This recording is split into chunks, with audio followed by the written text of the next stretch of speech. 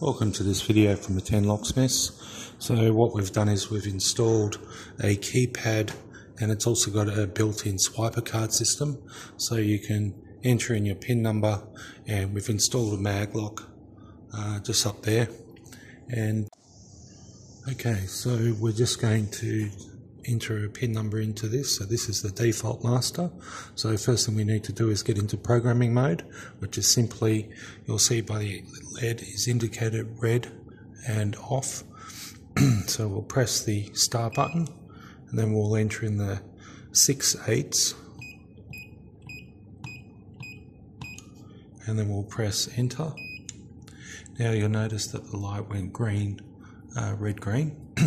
So now we need to select the function that we're going to do, which is number 1, which is add a user. So add a user, it turns to there. Now we need to put it into a user location. So I'm going to pick location 120, and then I'm going to press enter. Now I'm going to put the PIN number in, let's say 2244, and press enter. And it went green. To jump out of programming mode, press that again, so you'll see that the red light is flashing. Now let's try that.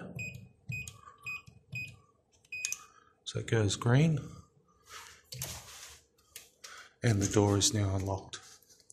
So what we're now going to do is we're now going to delete that PIN number that was in location 120. Now let's say we don't know what the swipe card is, or we don't know anything. All we need to do is know the location.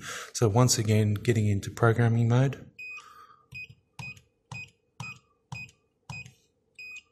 Okay, now that didn't go, that did go in. So now we go to the function we want to do is number 2, which is actually delete. So let's delete. So we press 2. And it's gone to amber.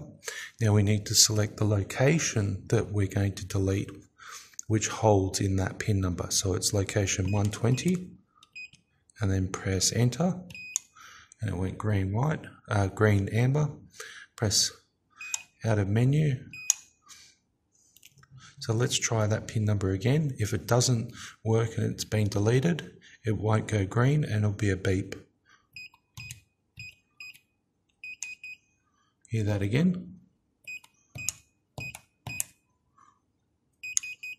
and nothing happens. So just the same as if you wanted to delete a swipe card, you just need to know the location number. So that's it for this video.